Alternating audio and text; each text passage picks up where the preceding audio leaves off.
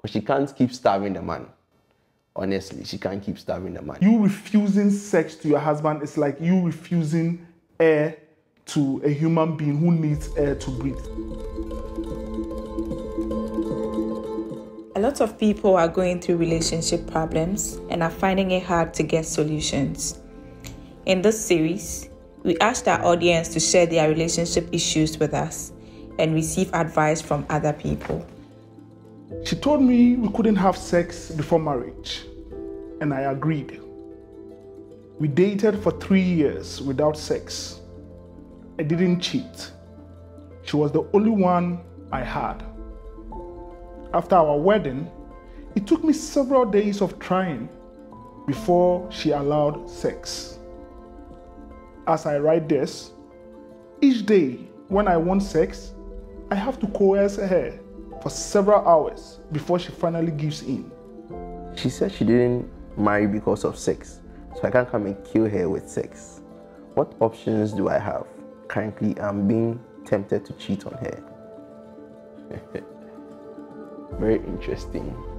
People are socialized in the way, and it will take some time for how they are socialized to be broken. I think your current wife was socialized in a way to think of sex as a chore, and it will take some doing.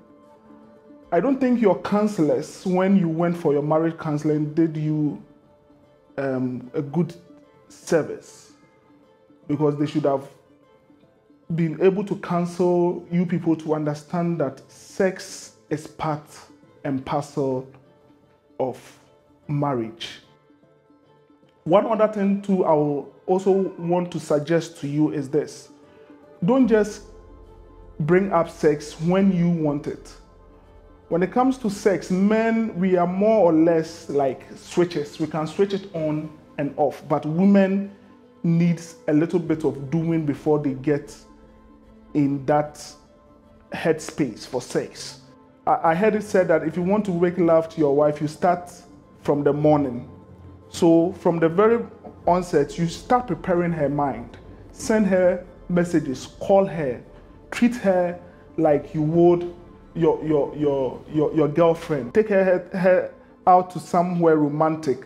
Speak to her mind, speak to her emotions, and I believe at the end of the day, you are going to be, it's going to work out fine. This hits home for me because I'm currently celibate and practicing, and I understand where he's coming from, having to wait all this while before enjoying, shall I say, his wife. Kudos to them for that. However, with their wives, shall I say, difficulty or low libido, the best way would be to actually have an open conversation with her. I believe she might be facing certain challenges, which is the reason why she is not feeling for sex at this moment. So the best is to have an open conversation. What are some of the challenges she's facing? And it shouldn't be a conversation where he's being judgmental or trying to react instead of respond. It should be from a genuine place where he believes that he's listening to his wife and trying to find solutions to the problem.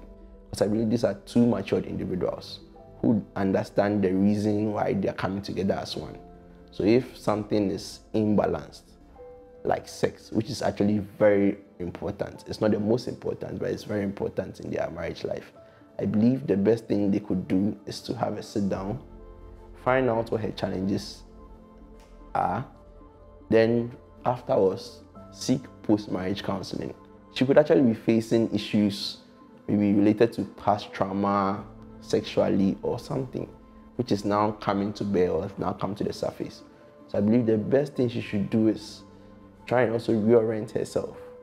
The woman also has to take a seat back and also understand why she's going through these things and how best she can overcome them. Because she can't keep starving the man. Honestly, she can't keep starving the man.